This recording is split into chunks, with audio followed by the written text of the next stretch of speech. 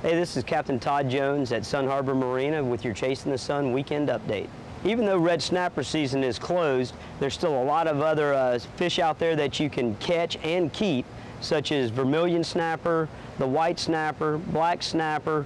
What you want to take into account is, hey, we've been fishing with a little bit bigger tackle for the red snapper. Now we're going to the white snapper and the vermilions and the black snapper. So you want to scale down your equipment. Go down to maybe a 20, even maybe a 30 fluorocarbon leader with a single hook drop shot rig.